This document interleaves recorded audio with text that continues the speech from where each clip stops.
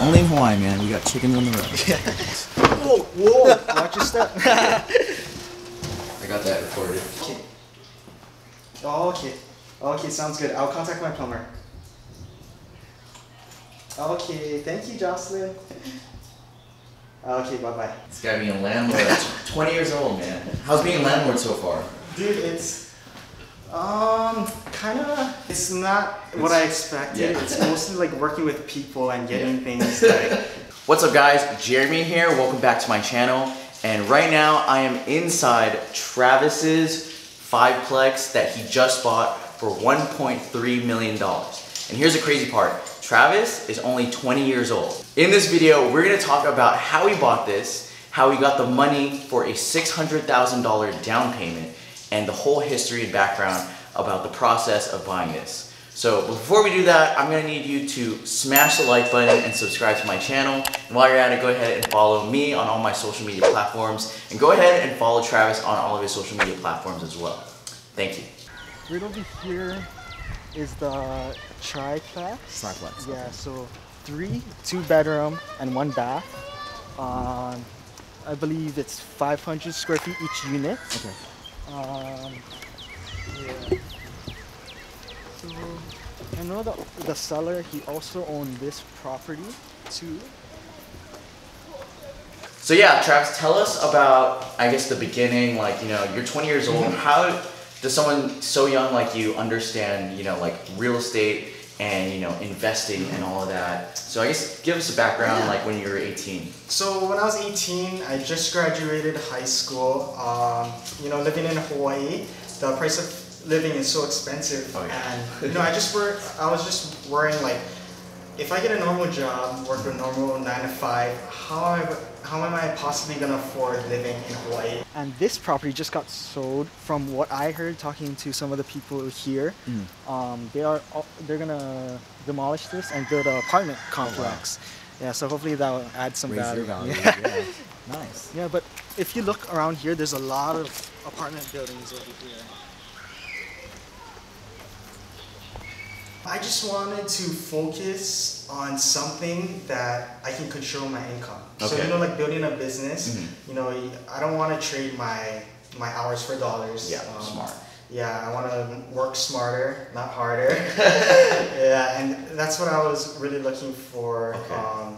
Yeah, something where I can really put all my effort into and have something to show. You know, like if you're working a 9 to 5, you know, you put all these hours in, but at the end of it, you know, there's nothing to show. But if you start a business, you know, you build that business from the ground up. And so you knew right away, I guess, after high school, you didn't want to go to college? Yeah. Okay. No, but did you go?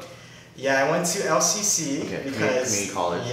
My parents made me. Okay. Yeah, I was kind of forced by my parents to go to college. Okay. Like every Asian, you know, kid, Asian parent. Yeah, so I went to college, got 3 Fs.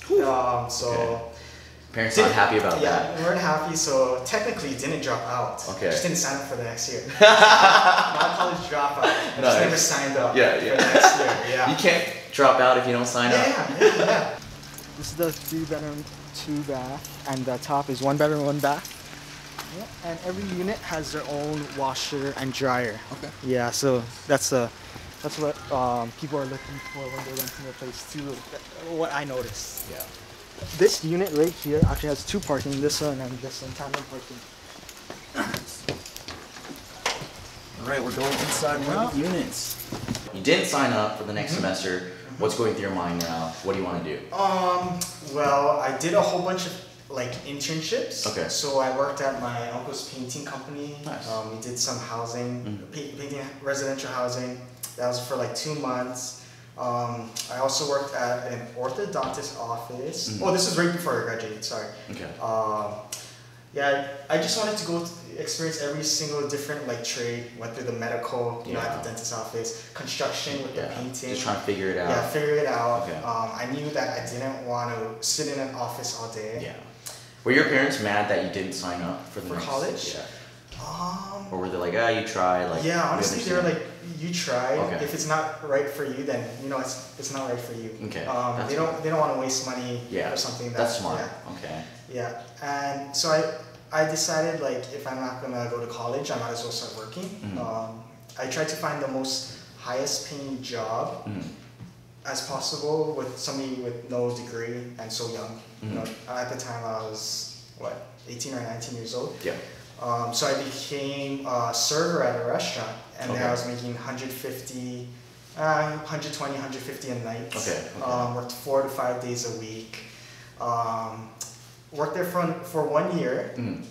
That 1 year working there, I saved up about $15,000. Wow. And what'd you do with all that money? Straight to Tesla stock. Tesla stock and options. Yeah. So you were telling me before I was recording this, why you like Tesla. So tell me a little bit about that. So I was really into cars. I liked GTRs, all the JDM stuff. Yeah.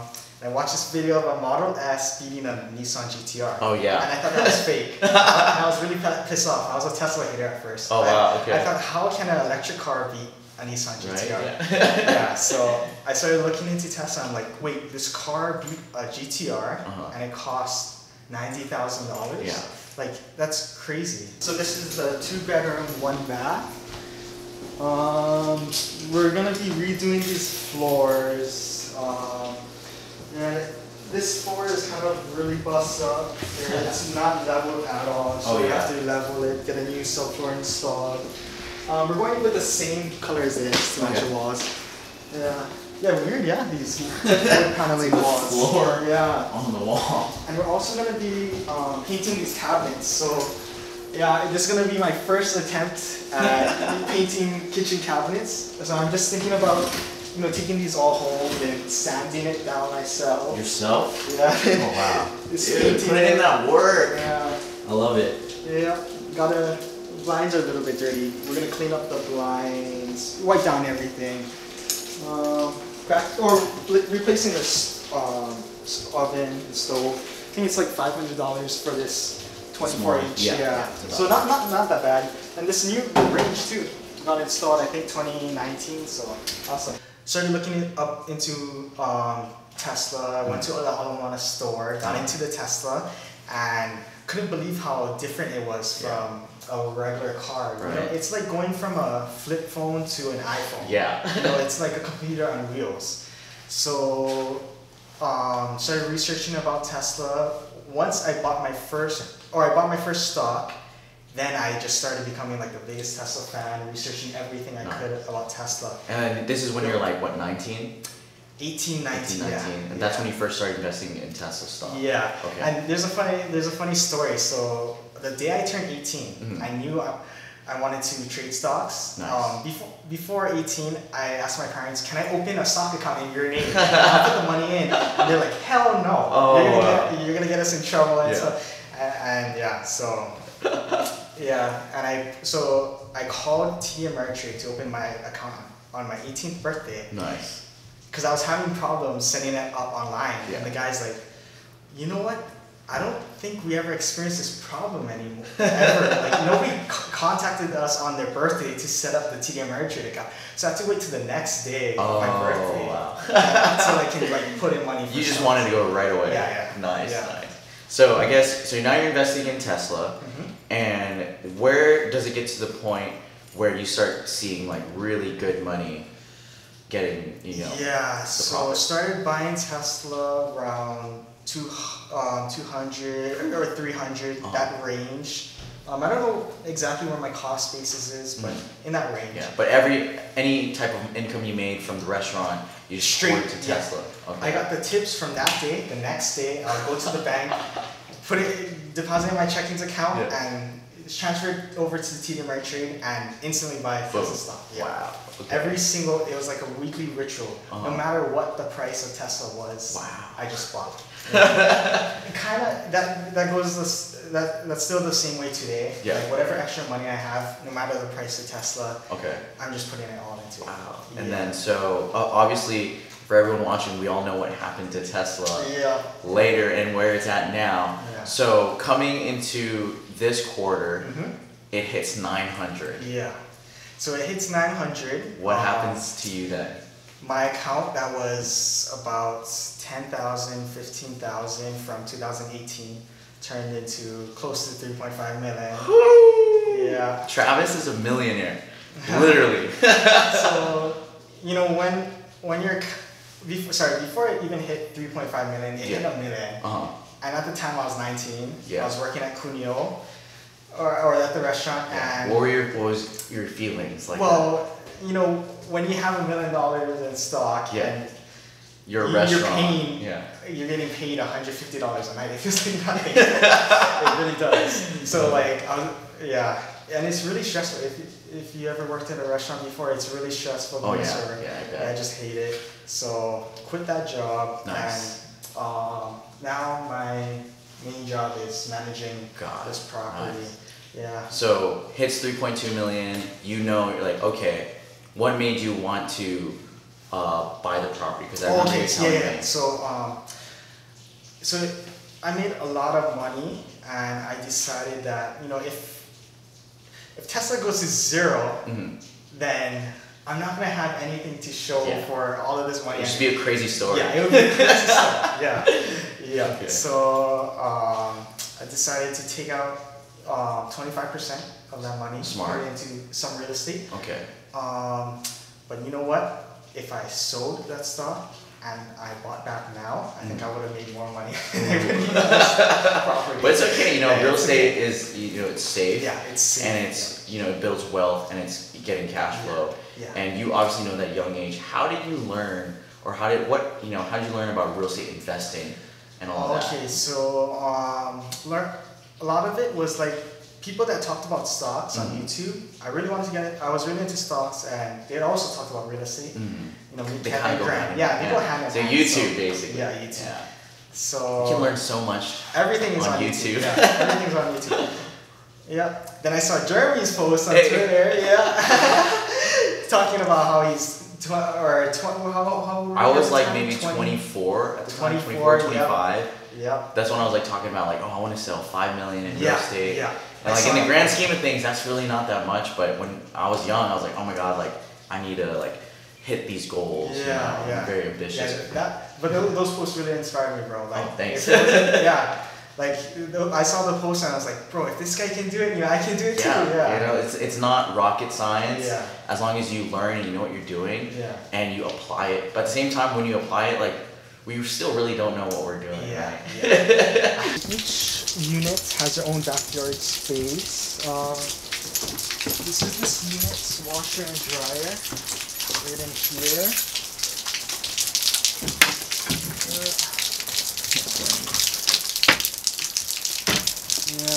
A lot of storage space. This unit also has AC, which is good too. And also storage space.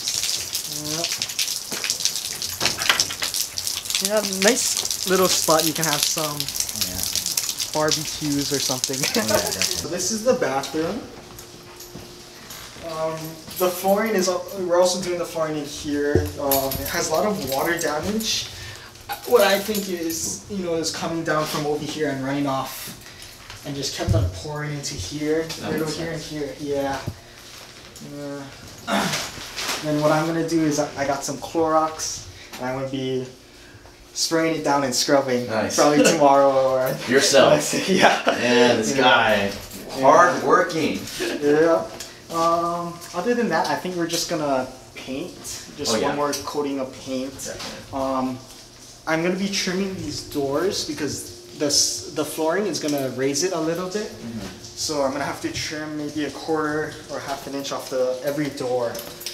But I was thinking, you know, it might be just easier just buying brand new doors. Oh yeah. Yeah. Yesterday, we actually just finished getting the property brought up to code by an electric company. Oh, nice. So yeah, electrical is good to go. We're just waiting for the floors, do the shower, and repaint the whole place. So tell me about the process of, so now you cashed out 25% of your portfolio and you want to put into real estate. Tell me about the process of finding this property that we're in right now. Yeah, so I contacted my uncle, who's a real estate agent, and I told him that I was looking to buy a property.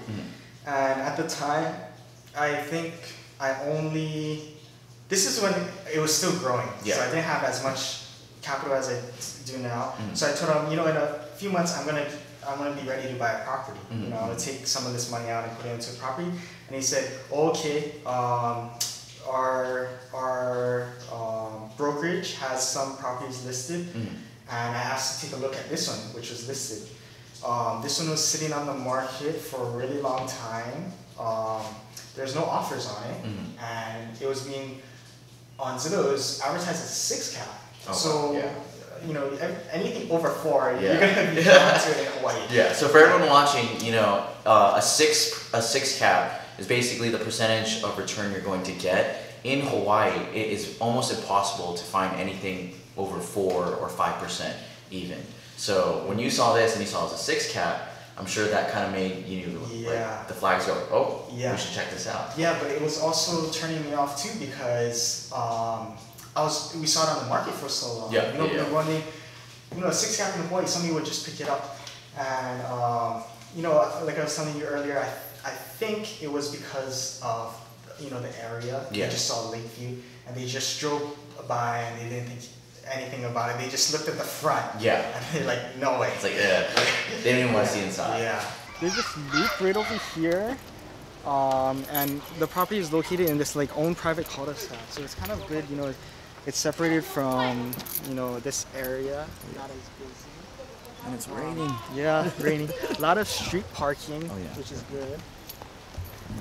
So I remember you saying you're gonna renovate this to be rental grade. Yes. So could you describe what rental grade is for people watching and why you just do that? What I did was I looked at the comps. Smart. Of these, the same 2-bedroom, 1-bath in this area, and a lot of them had new flooring. Nice. And was renting for the same price as this one. So I think, you know, to compete, I would maybe install. Yeah. Because you don't want to go all out. Yeah. Just do like simple enough for a tenant to move in, be happy. Yeah. But little do they know, you know, this is a hidden gem. Hidden gem, yeah. And my view is this is right along the lake. You know, in the future in Hawaii, there's only 2 lakes. Yeah. Lake Wilson and what is it? Enchanted Lake. In Kailua. And I think, if I'm not mistaken, this is the only A2 zoning where you're on a lakefront property. Yeah. So nice. yeah, You did your research. Yeah, hopefully that lakefront will be like, you know, in demand. Get some added value through that. Oh yeah, definitely. Yeah. Cool. So you found this, and I guess what was the process like getting pre-approved for it? Oh, okay. So because you said that was a challenge, right? Yeah. So I didn't have a job. I quit my job. So I didn't have a job, I wasn't working, couldn't use my stock income to qualify for this property because I think my lender said I needed 3 years. Oh wow. And I think I only had 2 years of tax returns at that time. Okay. So I had all this cash, but you know, I wouldn't be able to get approved because I had no income. So I asked my dad, you know, would he be able to co-sign for me? So that's what he did. So I used my dad's income and just all of your cash. Yeah. Nice. So the down payment was $600,000, and I got a loan for $700,000. Oh, sorry. Then we added on the $15,000 to the down payment. Yeah. The earnest money deposit. Okay. $15,000 over the asking we added on to the $600,000 down payment. So you found this, put an offer, and they accepted right away. So they actually put in the offer, and listing agent notified me that, you know, there's another offer coming in. So you had to fight. Yeah, I had to fight. So we didn't get approved. So we didn't get approved yet. When we got notice that another offer was coming in, so we kind of needed to like rethink how we're gonna do this because on your feet. It's a cash offer. So I was thinking like, you know, this market would, or this property was listed on the for so long. If they're gonna get a cash offer and it's at his price, he's just gonna take it. Yeah. So I said, you know what? This is a 6 cap. It's not actually a 6 cap. It's like a 6.6 or 8 cap. Ooh. Yeah, so $15,000 will not make a difference. Yes, because this is vacant. Yeah. So there's more potential. Yeah, oh well, at the time this was. Oh, this area was taken. Yeah, this was taken. Okay. So this area was counted into the cap rate. Yeah. Nice. But yeah, that the cash offer was coming, and so I asked my lender, like, oh, you know, do you really think we're gonna get approved for this loan? He said, I'm kind of 100% sure that you guys are gonna get approved. Okay. So the way we wrote out the contract was saying we're gonna offer 1.315 million cash if we're not able to get the funding. But if we're able to get the funding, 1.3. Yeah, but 1.315 still. Oh, still. Yeah, okay. Still, yeah. Nice. That was like a little over asking. Yeah. Okay. I just wanted that like safety net that I'm for sure they're gonna get the property. Okay. Yeah. Because I'm assuming that cash offer was probably gonna try to lowball them, huh? Yeah. Nice. Yeah. So you were like, screw it, let's just get it. Wow. Yeah. Nice. So when you were in escrow buying this, I'm guessing you're doing the inspections. Oh yeah. Was there ever a time like you wanted to back out? Yes, there was. There was a lot of times I wanted to back out. Okay. It was mostly because of the price of Tesla. Oh yeah. I sold $600,000 of Tesla stock to buy this property, and the lower Tesla would go. It's like, ooh. Yeah. Buy the dip. Buy the dip. Yeah. That's the most. Nice. Okay. That's what mostly made me wanna. Okay, so there wasn't something about the property that made you want to back out. Yeah. So when we did the inspection, everything came out okay. There's just a lot of, it's built in so that building was built in 1952. This one was built in 1960, if I'm not mistaken. And for a property that's over 60 years old, there's going to be a lot of wear and tear. Yeah. But it was just termite damage, water damage, some wood rotting. Nice. Little issues like that, but nothing major. Oh yeah. So that's what I was happy about when we saw the inspection. Cool. So you're pretty confident when you were buying this? Yeah. Nice. Really confident, yeah. Man, 20 years old, confident, buying 1.3 million. Yeah, and with this kind of property, it's you're not dealing with multiple stories. Yeah. So it's like the problems that you're gonna come across is not like a deal breaker. Yeah. Yeah. Wow. Okay. Maybe if I had to spend a lot of money, maybe if there's like structural damage with the termites, then that would have. But there was none of that. Yeah. Okay, cool. I'm like super impressed with your story and your ambition. Like you're so young, you can't even buy alcohol to celebrate. So I guess like tell me what's next, man. Like with your real estate investing career in your life. Okay. So tell me. So after this property, I was planning on becoming a real estate agent. Dude. Leveraging this purchase. Saying like. I purchased this property. Maybe I can do the same for you. So use me as a real estate agent. There you go. And when you buy stuff, you could get the commission. Yeah. Because why not? There's just money on the table. Yeah. Nice. So I was thinking about becoming a real estate agent. At this time, we're doing a lot of work on this property. So I'm here almost every day. So this is kind of like your job for now. Job for now. Oh wow. So you're buying this. You're doing all the repairs and cleaning yourself. Yeah. Wow, dude, that's some good. of the repairs. See, that's like you're a multi-millionaire. You could hire someone to do all this, but you're still doing it yourself. Well, yeah, I feel like that's why I represented myself in this transaction too. Oh wow. It's because I could pay somebody to do it, but I want the experience. Yeah, because you're gonna be a realtor anyway. Yeah. Nice, dude. I love that about you. Yeah, you have so much money you can do this, but no, like you want to do it yourself. Yeah. And you want to, put in your own elbow grease, put in your own hard work. I really admire that about you, dude. So good job. In the process of acquiring this property, we had some problems with the insurance. So we couldn't obtain insurance on this property because we couldn't get information from the seller pertaining to the roof, electrical, and plumbing. Yeah, so they just had no records, and that's why I couldn't provide any information to the insurance company. So the only information they had was the inspection. Oh. And you know, inspections. Yeah, they point out everything. Yeah. So my insurance premium was like 2,000 more than the past owner. Okay. Yeah. So insurance, in order to provide me coverage, they wanted me to get a licensed plumber, electrician, and a roofer to come out to inspect the property to make any necessary repairs. Oh, wow. So that's what I did. I had an electrician come out here, bring the property up to code, inspect everything, make sure everything was okay. Nice. To be rented out. Yeah. What else? What else is in the plan? So right now, after this property gets situated, everything is under control. Hopefully not too much problems. And when I think, you know, I have it all set,